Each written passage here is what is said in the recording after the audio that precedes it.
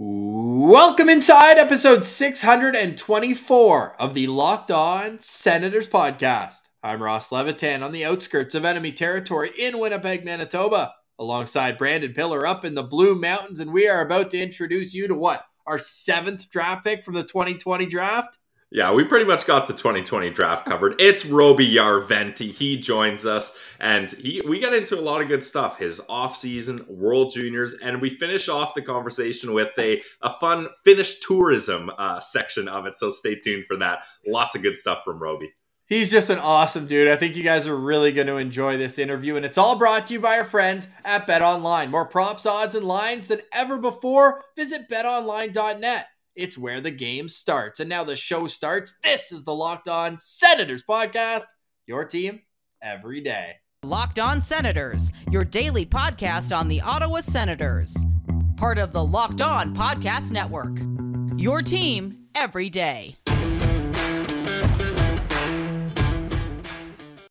Thank you for making Locked On Senators your first listen on this Friday, September 2nd. We are free and available on all platforms, including on YouTube, where the best way you can help the show grow is to like the video by clicking the thumbs up and subscribing to the Locked On Senators channel. Pillsy had to run. We just recorded our tier 2 of our organizational value rankings, but he had to run off to work. He does join me for this interview, though, and I think we should almost get right to it. It's absolutely fantastic, and I think this is one you'll want to watch on YouTube because Roby just might be the most casual, nonchalant dude we've ever had on this show. So I'm expecting that we'll get some fun reviews on this one, and I think Roby will find his way a little deeper into the hearts of certain Sens fans who maybe don't know him or aren't as familiar with his game. So before we get to that, though, DJ Smith did talk on TSN 1200 yesterday, and there were a couple interesting notes. First is what plan B is. We know that plan A, at least up front, it's Josh Norris, Brady Tkachuk, and Drake Batherson. And then the second line is Tim Stützle, Alex DeBrincat, and Claude Giroux. How long till those flip? That's a story for another day. But I did find it interesting that DJ Smith alluded to the fact that at some point, he wants to try Claude Giroux as the winger with Josh Norris and Brady Tkachuk. And why that's so interesting is the easy answer whenever it became why make it the way that obviously everyone agrees should be the first try, is because Giroux can help Timmy with faceoffs, somewhere that he certainly struggled, there's no denying it, in the last couple seasons, the first 2 years of his career. So with putting Batherson on that line, you're taking away that opportunity, and maybe at that point, Timmy's going to be a little more comfortable with taking faceoffs. Who knows? But I found it interesting. Now, if we're going to dig a little deeper into why it's going to be this case, as I pull it up here on YouTube, just the line combos on Twitter at Sens Central is where you can find the show. Oops, there you go. But what you're seeing here is you're moving the power forwards on each side. And I know Batherson and Tkachuk both have playmaking ability as well. But this way, you're having one big body on each line and then a playmaker and then a scorer. Obviously, Norris and DeBrincat being the scorers, Giroux and Stützle being the setup men. So I actually kind of like it. It's a little bit curious because I think a lot of people would have said that the easy answer would be, move DeBrincat or even, move Tkachuk onto that line with Timmy because they had a bit of chemistry at least. But so did Batherson with Timmy. But oh man, I can't wait to watch Timmy cook. Timmy was actually on with Elliot Friedman, 32 Thoughts, and just got me so fired up. Mentioned that the idea of signing long-term with Ottawa is something that really excites him. And I think all Sens fans can only be ecstatic to hear that. The other news note that we got from DJ Smith was that Thomas Chabot will start next season with Artem Zub. Yes. Hold your applause. I know that it's easy to be really excited about that, but who's going to play with Jake Sanderson then? Because obviously it would have been a fun little connection to have Jake Sanderson and Artem Zub, the stabilizer Artem Zub, starting together. Of course, things can change at the drop of a hat, but DJ Smith releasing a little bit of what he expects to start the season with for the Ottawa Senators when they head to training camp. Now, it seems like training camp may as well have started at the Sensplex. Everyone's so fired up, taking selfies. I think Alex DeBrincat's probably taken 150 selfies is my guess with all the fanfare that's going on. And if you're listening to this and you've been there, that's awesome. Keep posting it. the players have to be so excited. I just did Jets at noon today. That's why the podcast coming out a little bit later at work. And one of the writers, somebody wrote in being like, none of the Jets are at MTS Iceplex yet. Like, nobody's in town. Should we be worried? And in my head, obviously I didn't say it, but I was like, man, Ottawa's like half their team is already in Ottawa. So Sens fans, the players are excited, and keep showing your excitement for them. And we're going to, continue to deliver 7 shows a week right now. We've already got 2 great, yes, I'm calling them both great, behind the blog episodes exclusively on our YouTube channel this upcoming weekend, with Sens prospects on Saturday and Sens talk on Sunday. Sens talk is like the perfect guy for this whole idea of giving a platform and explaining why people got into blogging, covering the team. He was 10 years old when he started his YouTube page. So great conversation with him. And then Henry, of course, if you know us, you know Henry at Sens Prospects is going to do a prospect pyramid with that. So stay tuned for that. Those are going to be released at 11:30 a.m. each day. They're going to premiere. And I'm going to try to join you in the premiere, and we can chat in the comments, all that. But it will be available on demand after. And then, as I mentioned off the top, Pillsy and I just recorded Tier 2 of our organizational value rankings. That will be released on Tuesday. But we're putting out a video every single day leading up to the season. We've got our biggest guest ever coming on next Friday. There's just exciting times right now with the team, with the show, with everything. And I hope you can feel that excitement too. I felt that excitement so much, I had to go to BetOnline. You know our friends at betonline.net. That's the one-stop shop for everything you need. Like all the latest football league developments. You're probably doing your fantasy draft, so it's the number one source for all that. Game matchups, news, podcasts, including the opening games of the upcoming year. BetOnline is also your continued source for all your sports wagering information, including live betting, esports, and scores. So head to the website today or use your mobile device to learn more about the trends and action. It's betonline.net, where the game starts. All right, why don't we get to our interview? It's very fun with Finnish silver medalist, and we'll touch on that right away, and Belleville Senators forward, it's Roby Jarventie. All right, we now welcome a very special guest, the native of Tampere, Finland. This young sniper grew up in the Eels organization before making the jump to Belleville after being selected 33rd overall in the 2020 NHL draft by Ottawa. As one of the youngest players in the AHL, he's racked up 36 points through 74 games and is poised to break out after being named one of Finland's top 3 players during a silver medal performance at this summer's World Juniors. Roby Jarventie, welcome to Locked On Senators. How are you doing today, man? I'm doing good. Thanks for inviting me here. Was that sigh with the silver medal? I wanted to ask you, at what point does it become an impressive accomplishment? I know you lose the last game, it doesn't feel good, but man, silver medal is a very impressive performance. Yeah, when you think it like that, it's a big thing. Not like it's probably not a big thing for me yet, but I think it will be. It will be someday. Yeah, too soon for now. And especially, like, you had a different experience as well, like getting to do the World Juniors in the summer. Like, what was that like compared to last time you were at the World Juniors when it was in not in the summer? Yeah, it was pretty tough first start, just to start playing hockey again in like before August. So yeah, it was different, but it was different, but it was kind of fun to start playing, and I think it's good for me, and I've played a couple of games now, and going to the camp, I think it's a good thing for me. Are you going to be at rookie tournament, or have you graduated from that? Yeah, I'm going to be there. Nice. Okay, that's awesome. We're excited to see you there. One last question here. Leading up to the World Juniors, how early did your team get together? Was it just like a week or two, or had you guys been training maybe all of August? We got her up like, what's the 7th month? It's July. July. Yeah. Yeah, like 21st of July. And then we had a week-long camp here. And then we had a couple of days off. Then we flew to Edmonton and practiced there for a week before the tournament. So quite a while. Yeah, no doubt. Well, man, your tournament was awesome. I mean, as a team, we already talked about, but individually, you finish off with 9 points. You have points in the first 5 games, including 4 against Germany in the quarterfinals. One from your patented spot. We actually spoke with Igor Sacco right before that game, and he's like, Roby's shot from that spot is money. And then I turn on the TV, and there you are standing right there. But the one part, and I sent you DM with it, are you okay? We saw you had a little mishap on the bench.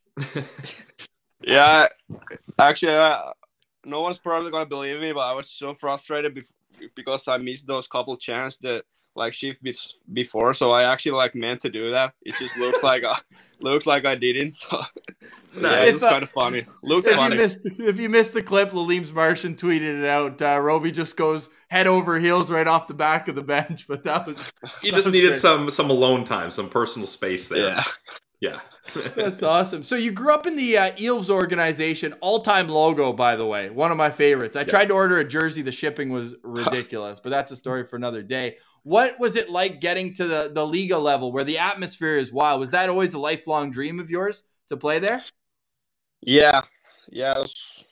Of course, like my dad played there, so I always wanted to play there myself too. So yeah, that's probably like, yeah, my biggest dream was like to play with my hometown team, and came through that one year. I played like 5 games, so that was pretty amazing. Awesome. And hey, so wait, because then the next year was with COVID, so it probably wasn't the same atmosphere. Is that what you're getting at there? Yeah, the COVID. Right, because you played the COVID year with Eels as well, but I guess there's no fans, right? So it wasn't as much fun. Yeah, it was pretty boring. Like those first 5 games, it was pretty sick, and then the next year we had like those first probably 5-10 games we had fans there, and after that we played without fans. So it wasn't that fun after that. But so when you made the jump to Belleville, what goes into that decision where you feel like you're ready to come over? Is the organization saying, hey, we want to, work with you on a day-to-day basis? What goes into coming over and ultimately playing this whole last year with Belleville? Yeah, probably both. I had those, I think it was 4 games that after the season here, I felt pretty good there. And of course the team wanted me to like come there, and I made a decision like during the summer that I think I'm ready to hop in there and trying to prove myself there. So probably both.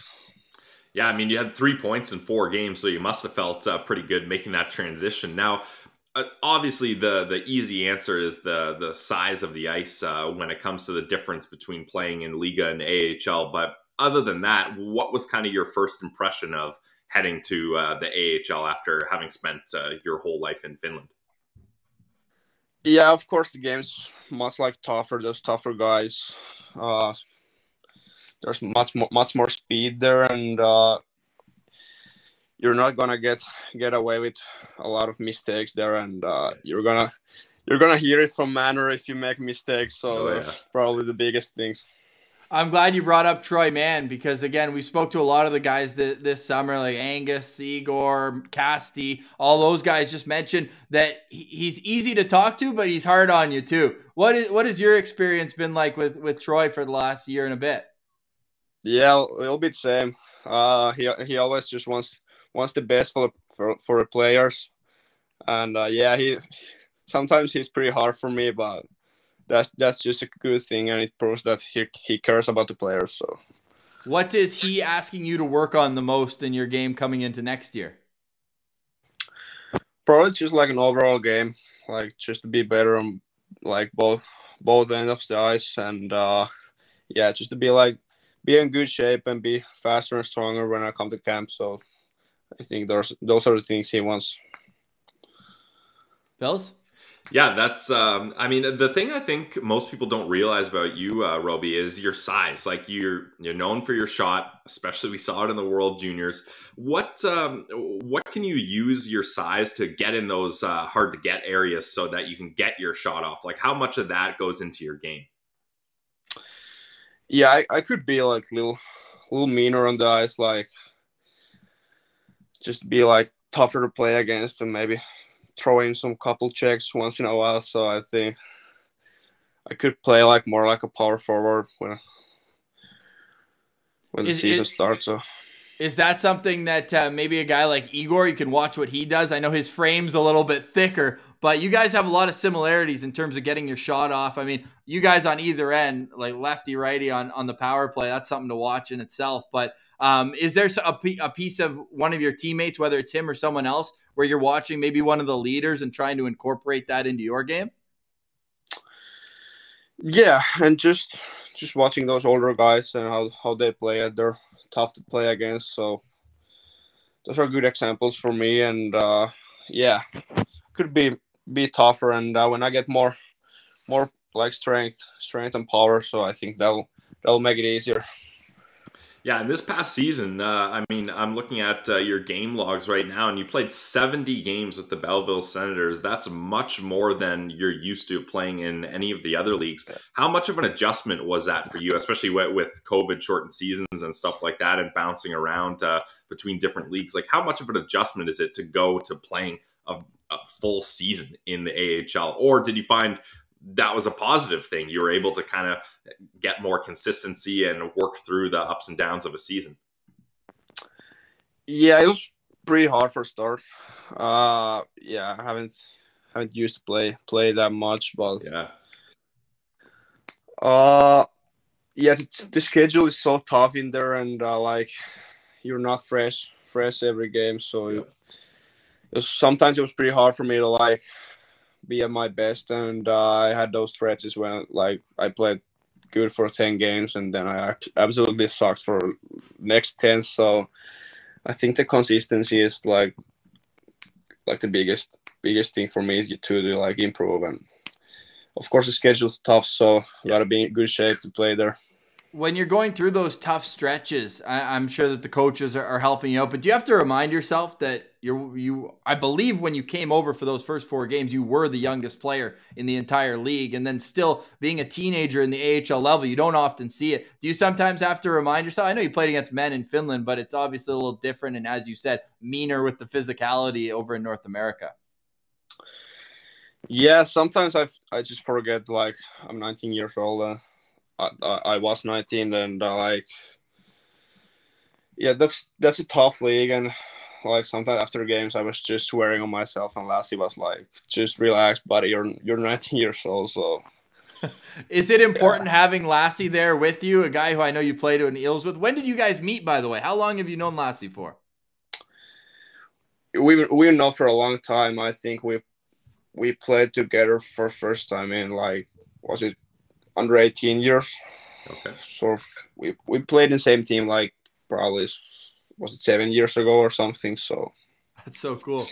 Was he the first guy that called you when you got drafted? Yeah, he was first guy to text. I think he texted me something like, "Congratulations, and nice to have you there." But yeah, that's awesome. I know it's been a little while, but we always like to ask guys about their draft experience. Where were you when you found out that Ottawa picked you? I was actually at home. We had a dinner with my family and my agent, so we were just watching a draft there. Yeah. Did you think Ottawa was a team that was interested in you? I didn't actually have much clue. Okay. I talked with them a couple of times, and we had a good chats, but I absolutely didn't have, like, no clue who's gonna pick me up. But yeah, it was a nice surprise. Yeah, how busy was that period, especially like where you went in the draft? It's like right when it opens up, right? Start of the second round. I think you're the second pick or third pick in the second round. Pick, like, how many teams how busy was that time leading up? Because that would have been all on Zoom at that time in COVID. Okay. Can you repeat the question? Yeah. I was just saying, like, how many teams were you talking to every day leading up to the draft? Were you pretty busy then? Yeah, it was a lot of teams. So yeah, I didn't have a clue who's gonna pick me up. So is that nerve-wracking? I mean, that's your whole life is where you're gonna go. Yeah. It was a busy times, and we had, like, Zoom calls every day. So how are you adjusting to living in Belleville? What do you think of some of the cultural differences, or are you getting used to all the differences that Ontario has? Yeah, it's actually like the weather and stuff are pretty same. Of course, it's a little smaller city that I'm used to live in, so sometimes it's hard to find anything to do there. But it's been pretty nice, and I I've liked it there. So Yeah, it's been a good experience. Belleville's a nice town, and hey, there might not be a lot to do around, but it helps you focus on your game, right? Like you're not gonna, there's not too many distractions, so you can just hone in on your skills and that, and that's great. When you're in Belleville, do you stay with Lassie, or what's your living situation? No, I had my own place there. Okay, we had like a big house, and actually Lucchini lives like upstairs, and I live downstairs there. So I want to talk to you about Jake Lucchini, because this is a guy I loved what I saw from Jake Lucchini last year, and he's a guy that kind of came from Laval without too much people knowing too much about him. What did he mean to your team? We just talked to Mando recently, actually, and he had a lot of praise for Jake Lucchini. I'm wondering what you thought of him. Automatic in the shootout, eh? Yeah, he's good. He's probably one of the best teammates I've had. He's always happy and like brings like good energy to the locker room, and of course he had an unbelievable season. Had a lot of points there, and he means a lot to our team, and I'm happy that like he comes back to Belleville. He's a big player to us. Oh, 100%, man. I love the chemistry that you guys are all developing here, as it seems like towards the end of the year, you guys had that great push to the playoffs. And I mean, what can you do? You're coming home in the playoffs after an overtime loss and all of a sudden facing elimination. I've said my piece about what that is. And hopefully next year it's a little bit more normal in terms of the playoffs and all that. And we also hope that you're making your NHL debut next year. Now, you mentioned your dad played for Eels. You played for Eels. And now I believe your brother's playing for Eels, and he's also a top prospect for the upcoming NHL draft. What kind of advice do you have for him going into what's going to be a pretty important year? Not much. Just like to play. He's pretty good, so he knows how to play, and just to be himself there. He's a young guy, and like, of course, a lot of people is watching him now just to be like calm and stuff. So yeah, he's a good player, and it's nice to see him playing on the list too. Is he similar to your style, or what's your scouting report? I think he's just the opposite. He's like a small and quick on his feet. So, but yeah, he's skilled, and he has a great shot too. So it's nice to follow him playing. Yeah, that's awesome. Now I want to get back to your time in Belleville. We don't need to talk about the playoffs. Ross and I don't let me. Are not happy with the way the AHL formatted their playoffs, so we're not going to get into that. What I'm interested in, though, and we talked to Igor about this, what was it like leading up to the playoffs? Because Belleville never had made the playoffs in franchise history, been close. COVID had canceled a couple of good opportunities. What was it like those 2-3 weeks leading into the playoffs, where every game was pretty much a must-win? Like Igor was telling us that Troy Mann really had you guys fired up for every match.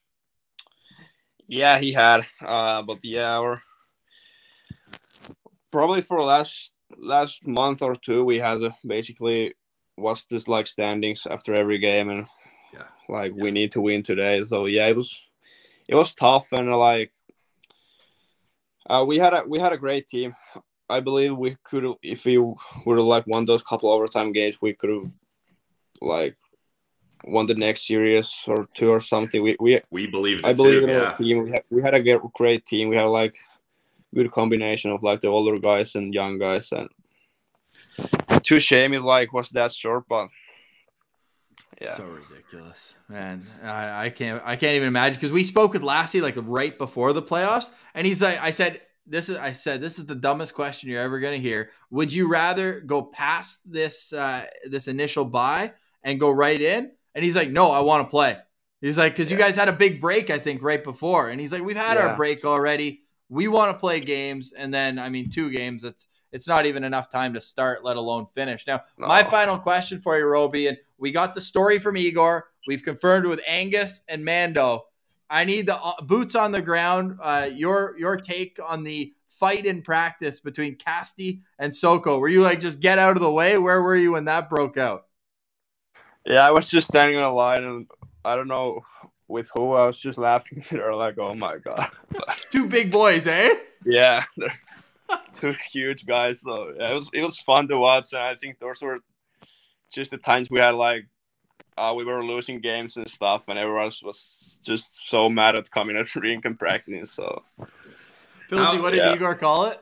He called it a stinky practice. It was a stinky practice, and the battles got intense. So that happens. Was it kind of a thing where they had their fight, they got it out of the system, and their buddies right again, or was it the rest of the day a little tense? Yeah, I think they just shake hands after a fight, and like good lads. Like sometimes it's just nice to see like guys is battling a lot, and like after everything they just like care about each other. So yeah. That was just probably the positive thing for us, and like. Yeah. So next year, if there's a downtime, it's gonna be you and Lassie at center ice. Probably not. Who wins that fight? I gotta say me. All right. Hey, you're on record now. Roby, last thing, what are expectations next year? Is playing your first NHL game on your goal list? What else are you looking to accomplish this upcoming season? Yeah, of course. I just try to go there and just like how to say it, just like get a good start there. I think I finished the year good. Those couple last games. I just trying to get a good start and play good in Belleville and like play with my strengths. This is probably the first year like there's like I'm facing like the same competition like in like many years. So now I'm like I know what's waiting for me. So that's probably a good thing. And just to play good and play my strengths and like become better player every day and like hope those first NHL games come someday. Yeah, not much of like expectations. Just try to become better. No, that's a great answer. Phil? Yeah, we're rooting for you, that's for sure. Now, final question for me, Roby. Thanks for giving us so much of your time. We really appreciate it. Now, I've been to Norway. I hear a lot about Sweden, but I don't hear much about Finland. So what can you tell us? And we always joke that I'm going to take a scouting trip over to Finland. If I'm going to Finland, where do I need to go? Like, what's the hot spots to go to see in Finland? Because I'm going to make that trip to Finland eventually. So I need to start a list here. You should come to Tampere. It's a pretty nice, like, it's not, Helsinki is much bigger. Okay. Bigger than Tampere. It's like, how do I say it? It's like a big city, but it's not too big. It's like you should go probably fishing here or something. Okay. A lot of guys fish here, and like, there's a couple of good coffee shops here. Like, I don't know how to say it in English, but it's like huge tower and they're so good, like donuts. Probably that. And it kind of looks beautiful. It kind of looks like Ottawa with the canal. Yeah. Wait, can I see it there?